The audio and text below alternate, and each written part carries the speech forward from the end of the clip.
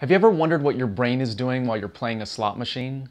Well, a group of scientists asked that same question, and what they found might surprise you.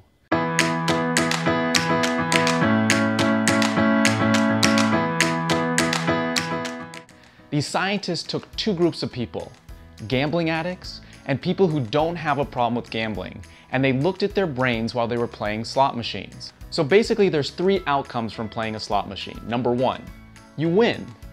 If you look at the brains of the addicts and the non-addicts, when they win, both brains get excited. Everybody loves to win.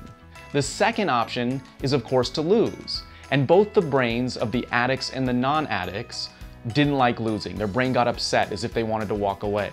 But there's a third option with the slot machine. Have you ever been playing and it goes cherry, cherry, almost cherry, and then slips to diamond? That's called the near miss. If you looked at the non-addict's brain, their brain treated the near miss like a loss. They wanted to run away from the machine. But the addict's brain, when they saw the near miss, got even more excited than if they won. It's believed that that excitement drives the addict to put more coins in the machine when they experience the near miss.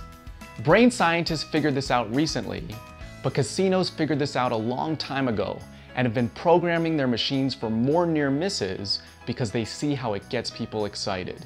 Another place where you'll see the near miss is the lottery. Have you ever scratched off a lottery ticket and you think you're almost gonna win? That's another near miss. These are some interesting examples where two brains can look at the same thing and have a very different reaction. If you'd like to find out more about addiction in the brain, you can check out this video.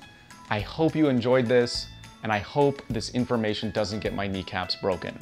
Thanks for watching A Dose of Science.